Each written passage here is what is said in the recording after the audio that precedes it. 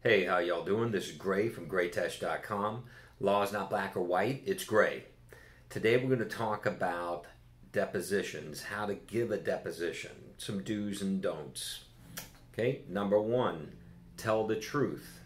So there's going to be a court reporter there typing down everything that's said word for word. So you want to tell the truth, you don't want to be subject to the perjury. So always tell the truth. That's number one. Number two, be consistent. So anything that you say, it's going to be typed up potentially and can be used against you later if you change your testimony. So it could be used in a trial later. So number two, you want to be consistent. Number three, answer to the best of your recollection. You may not remember everything, and that's okay. Perfectly fine to say, I don't know, I don't remember. Next, if you don't hear the question properly or you don't understand it, let the examiner know. So sometimes people answer and they don't quite understand the question and they get a little confused, and it's okay to be confused. Just let the examiner know. Next, think before you answer. Take a second, digest it, then you give your answer. Next, you want to review any documents before the deposition so it's fresh in your mind, but you also may want to review the documents during the deposition. If you don't really remember, just ask the examiner, do you mind if I take a look at that before you answer? So review the documents.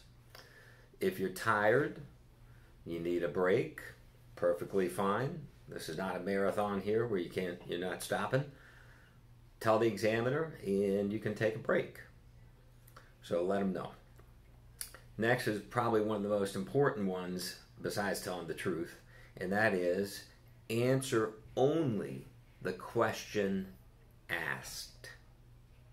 This is the one rule I see violated more than most others, and that is you volunteer information, you keep talking.